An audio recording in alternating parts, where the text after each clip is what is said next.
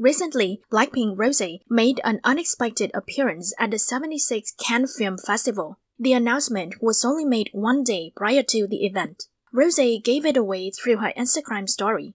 Previously, BLACKPINK Jennie was also announced to be making a debut at the film festival on the red carpet for The Idol. As expected, BLACKPINK's vocalist appearance garnered massive attention. For her debut at the 76th Cannes Film Festival, Rosé put on a black dress from Saint Laurent. Her back-revealing column gown complements her jaw-dropping proportion and attracts attention from the audience. Rosé's baby bang stood out. Coupled with a low bun, she recreated a signature Audrey Hepburn look. At the same time, the on-the-ground singer also donned a pair of earrings from Tiffany & Co. worth 22.9 million Korean won.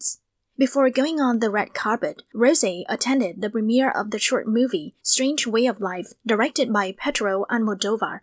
The singer wore a simple crop top with a pair of flared pants and an oversized shirt on top.